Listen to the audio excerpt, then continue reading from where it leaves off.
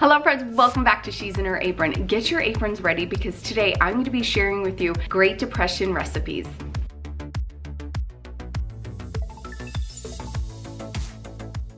Years ago here on YouTube, I have found Clara's kitchen. So the recipes we'll be making from Clara's cookbook is her Ma's Sunday bread, the poor man's dinner, egg drop soup, pasta and peas, and Ma's simple cake. Are you ready?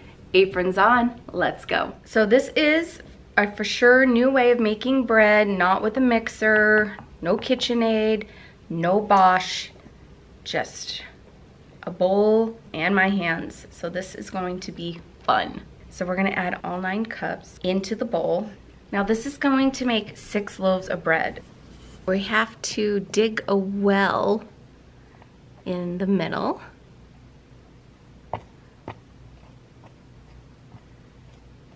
All right, that looks like a good well. Now that we have our well, we are going to add the yeast. So all 6 tablespoons, or teaspoons, I'm sorry. All 6 teaspoons in. 1 cup of that warm water.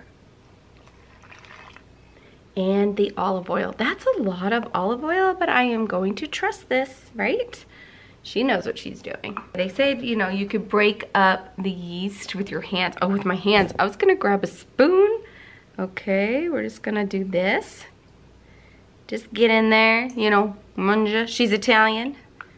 Maybe that's why I'm drawn to her. She reminds me so much of my grandmother. So just get in there and work it a little. Okay, so I broke it up with my hands and it says just to let it melt into the mixture. And then we're going to now incorporate this with the flour. Okay, I'm about to mix this, but I want to get my salt ready because we're going to gradually add that in. So 1.5 tablespoons of that salt. Definitely can't forget salt in bread. I've done that once and ooh, does not turn out good. Okay, that is ready to go. So let's start mixing. I'm pulling in from the sides. Okay, I'm gonna slowly just start adding some salt.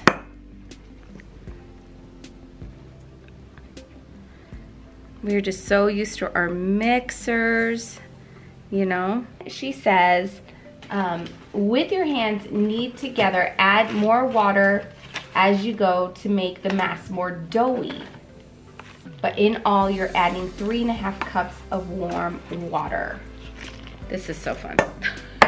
I'm nervous as I'll get out, but this is so fun.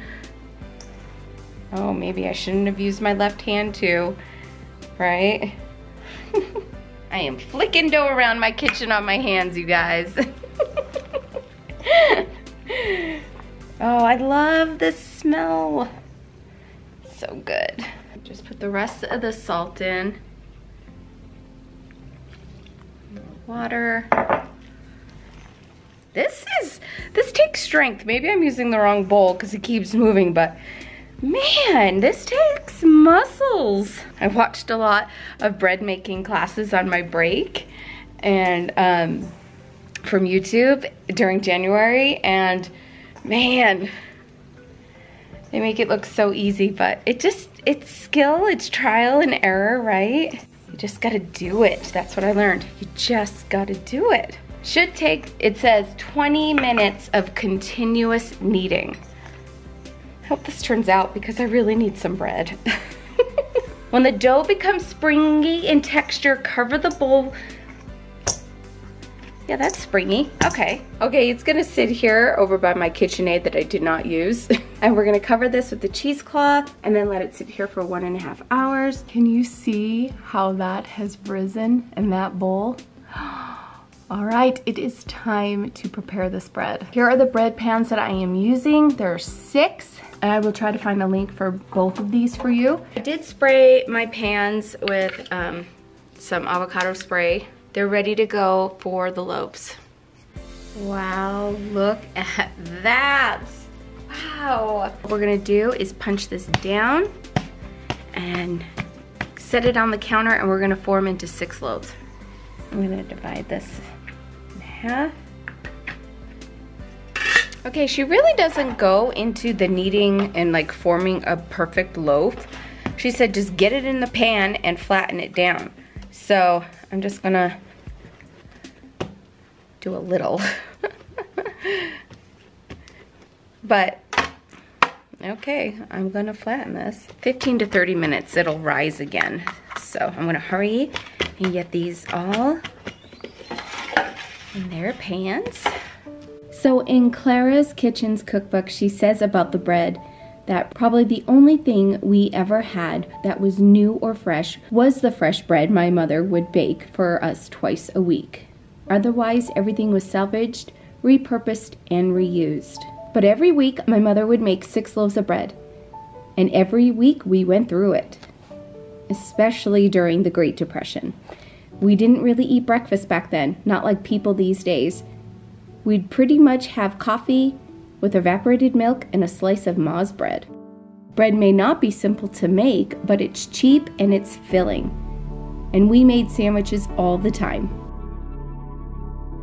Okay, we're gonna just cover this with a towel and it's going to rise for 15 to 30 minutes and then we'll get them in the oven. Okay, I'm gonna preheat my oven to 450 degrees. Okay, they've been going for almost 30 minutes and then she says that you can put a little slit on the top of these. I'm guessing like this. And then we're gonna get these in the oven for 40 to 45 minutes. In my oven, I have a shallow pan of water, and she says that this helps the bread. So we're gonna get this in there. Try to get them all in.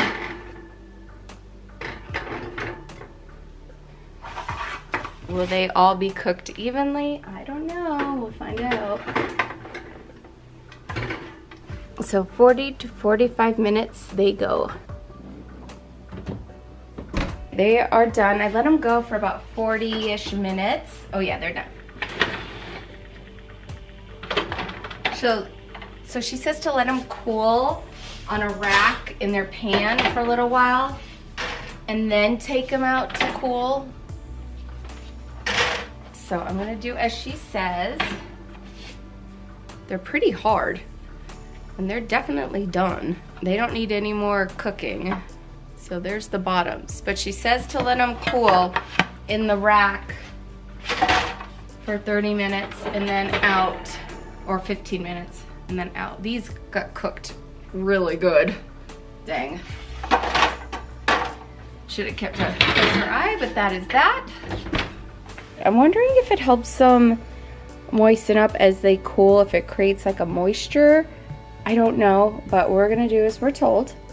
And then after the 30 minutes, we'll take them out and let them cool on the rack by themselves and we'll see. Hopefully I didn't create like a brick. Hopefully it is edible. All right, let's check out this bread. It's pretty hard. My oven, maybe not, don't cook it as long. I don't know. I'm just gonna cut into this.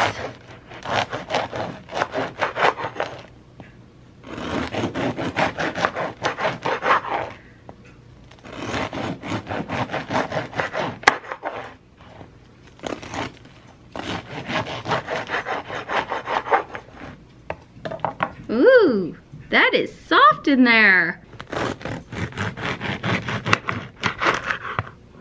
Wow, that is nice and soft, and the outside's nice and crunchy. Ooh.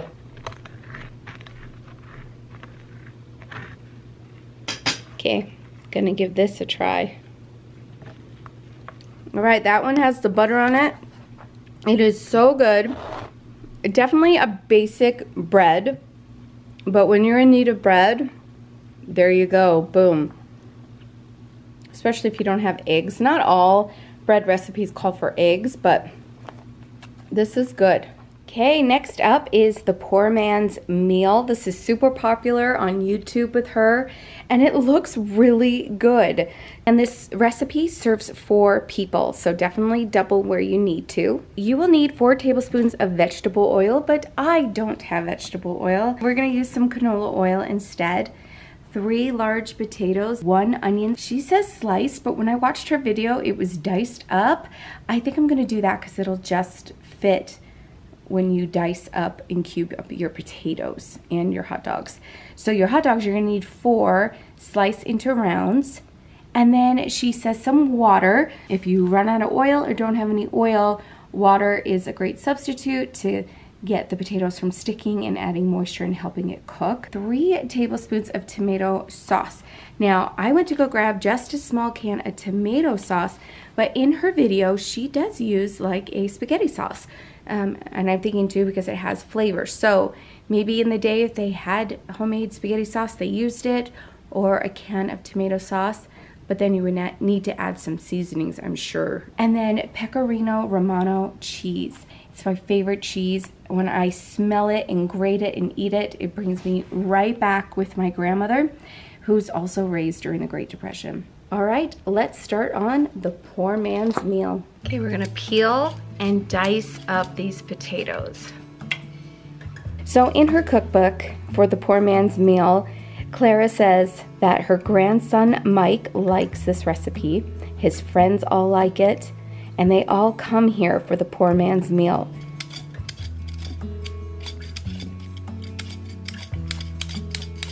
Even the neighborhood kids come over. Can we have the poor man's meal, they ask me.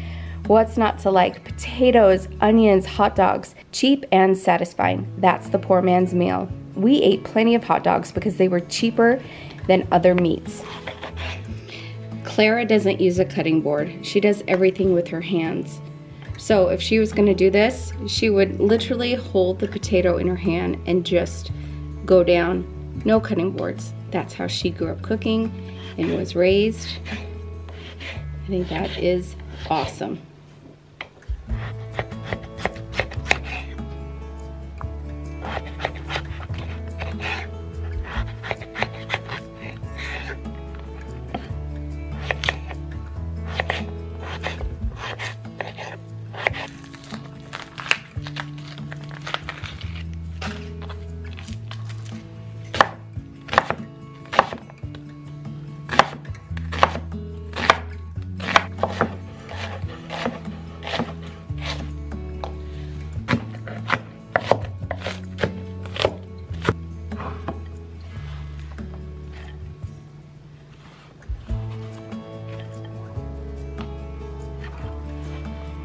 We're gonna add our olive oil in, 4 tablespoons. Turn this on medium heat, get that going. Okay, we're gonna add our onions and potatoes. We're gonna let the potatoes brown, okay? So we're gonna stir this occasionally. She doesn't say that she salt and peppers, but I think in the YouTube videos she does occasionally, but be careful with your salt depending on your hot dogs. And while the potatoes and onions are doing their things, we will slice up these hot dogs.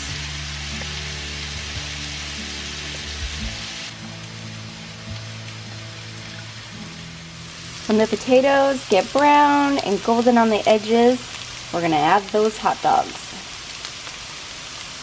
We're gonna let these simmer for 3 minutes or until they curl up, she says. We're gonna add some more of that water in.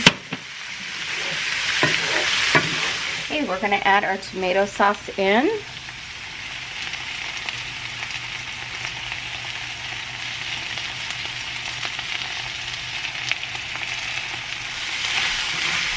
Just let this heat through. Smells good. Okay, it is done. Let's dish it up and hit it with some cheese. Okay, the cheese is on. Let's get a taste of everything together. This was very good. This would make a great dinner, lunch. Yum. Add some more seasonings, even better. But Clara, this is amazing. Very yummy. And that is the poor man's dinner. Okay, next is egg drop soup. We're gonna need 1 large potato cubed, 1 onion diced, 1 bay leaf dry, and then we're gonna crumble that.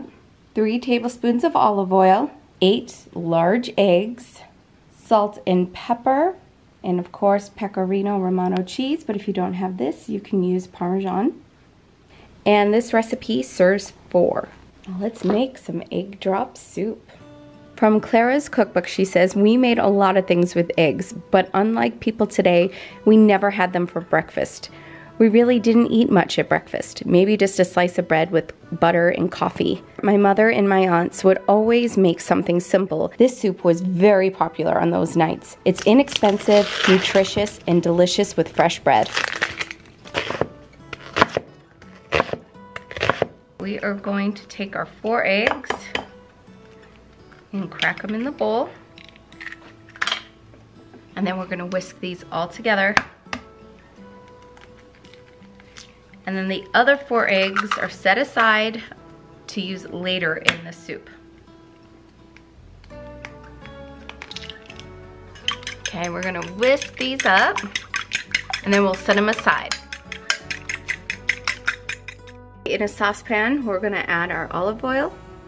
And this is over medium heat. Then we're gonna add our onions and potatoes in.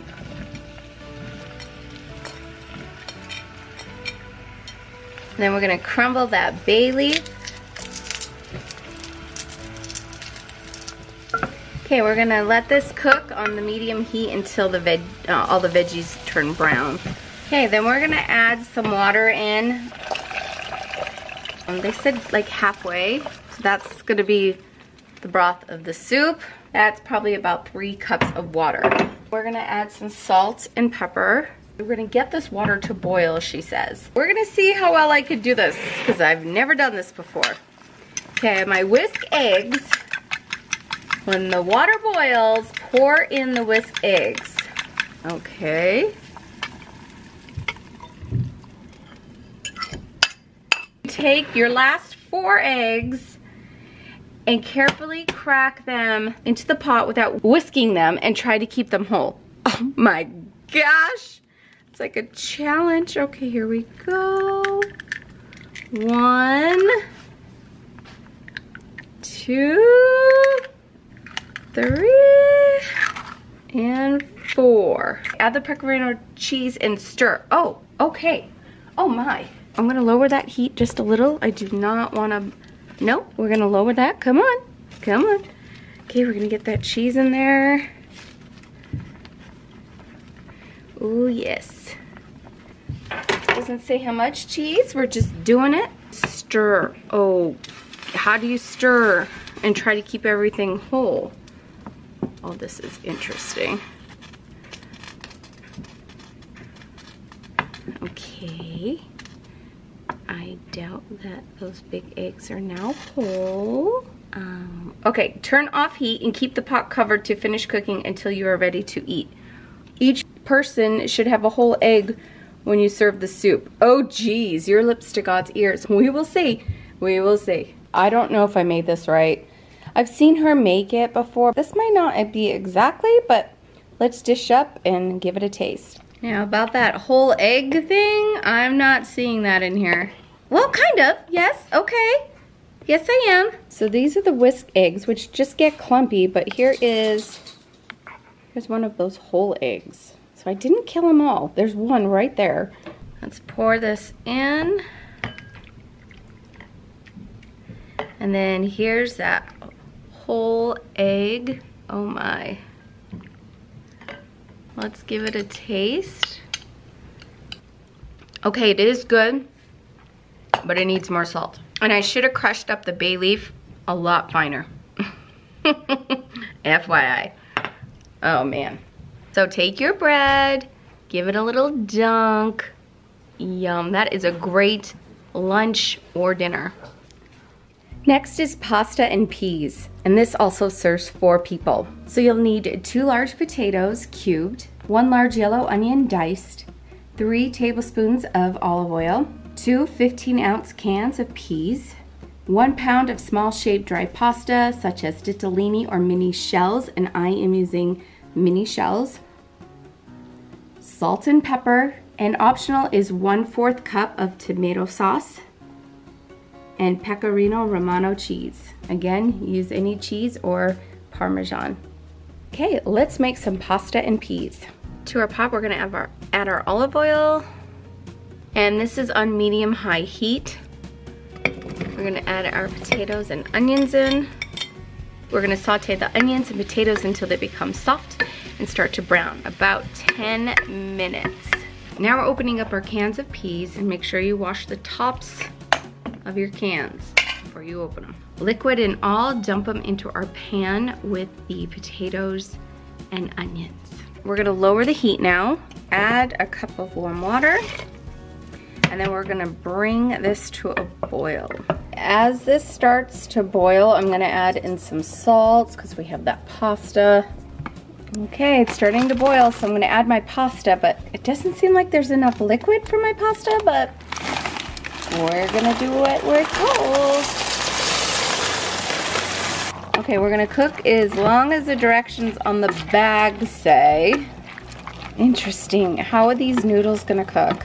I think the recipe had a typo. Okay, so I watched her video on this, and she only added a cup of the pasta in. And in the cookbook, it says the 1 pound. So I'm gonna believe the video versus to what the cookbook says. So only add a cup of pasta in. So I added 2 more cups of hot water in to let this cook. I'm gonna add some more salt and pepper and let this pasta cook, and then we'll do the sauce and the cheese at the end. Okay, right when the pasta was like at a good spot, I took it off the heat, I covered it like it said. I'm gonna let it sit and cook on its own for a little bit, maybe like 3 minutes or so, and then we'll dish up, add some sauce and the cheese. This made a lot, obviously, right? So we're gonna put some in a bowl, and if you don't like peas, then this is gonna be a real bummer. And she likes to add a little bit of sauce. Pecorino Romano cheese, get that in there. Let's give this a little mix, because I'm sure we're gonna want that tomato flavor in it. Okay, let's take a little bite. We have the peas, the potatoes, the pasta, the sauce, and the cheese. All right, let's give it a taste. That's actually not bad.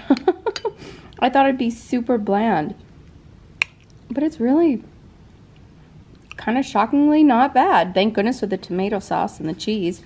Affordable meal that will feed your bellies when you're hungry. Good news, friends, my youngest is scarfing it up. So far, all these recipes have been a hit with them. Okay, you may finish. Nee. Now it's time for Ma's simple cake. You'll need 1 stick of butter, 1/2 cup of sugar, 1 large egg, a teaspoon of vanilla extract, 3/4 cup all-purpose flour, 3/4 teaspoon of baking powder, 1/4 cup of milk, and at the end we're gonna hit it with 1/4 teaspoon of ground cinnamon and 1/2 teaspoon of powdered sugar. Okay, let's have dessert. You're going to grease a bread pan. We're gonna use the same one that we did the bread in earlier. And I'm gonna use, instead of spray, because they didn't have that then, we're gonna use Crisco to shorten and coat this pan. Now she's pretty specific. She goes grease and flour a 9x5 by 2 3/4 inch bread pan. I don't know. We're gonna do this one. So you're gonna coat this. Okay, nice and coated. And while you do that, preheat an oven at 350 degrees. In a bowl, we're gonna cream together the butter, the sugar, and then we're gonna hit it with some of the vanilla and the large egg. From Clara. No one ever celebrated your birthday back in the old days. Birthdays were nothing, not like they are today. We didn't have birthday cakes. Someone said, "Happy birthday." That was it. We went without a lot of things, but we were happy. Cakes for any occasion didn't really exist in our house during the Depression. Ma would only make a simple cake if she had ingredients left over from another recipe. It was a nice treat. Ma had a recipe for simple cake, and it holds up pretty well even today. It makes a small, thin cake, but it's still delicious. Okay, in another bowl, we're gonna add our flour, 3/4 teaspoon of baking powder. Okay, we're gonna give this a mix.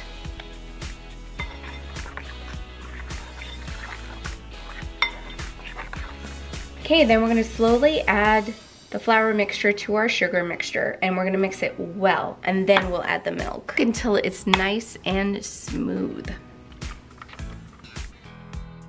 Okay, we're gonna pour the batter into the bread pan.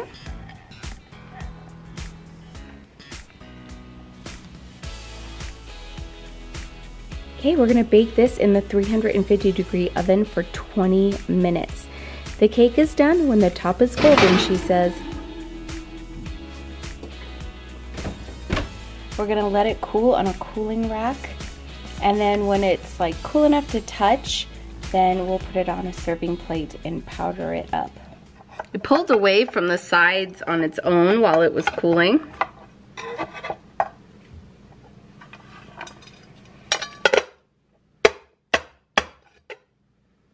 Oh, dang it. So now I put another plate over it, and I'm gonna flip it upside down and see if it does the trick.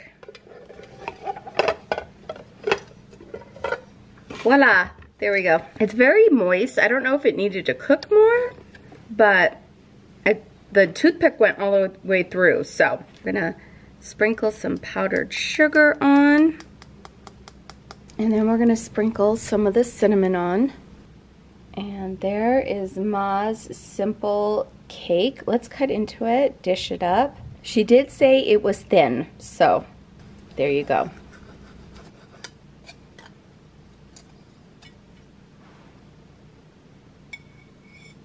Okay, let's give this a taste. Oh, that's good. That light dusting of cinnamon is very good. So I can see how they serve this up and have it with your coffee or tea. Very good. So this is Ma's simple cake. All right, friends, thank you so much for joining me. I love learning. I love learning how people did things back in the day, during war times, Great Depression, how they made it through, learning about how to make your food grow and stretch, how to make a meal stretch. So this was right up my alley. If you like this video, don't forget to give it a thumbs up. And if you would like me to share more on Great Depression cooking or making food stretch and being able to get affordable meals on the table, let me know in the comments. And check out this playlist and video here to keep you motivated to cook for your family. Thank you so much for joining me, and we will see you soon. Bye.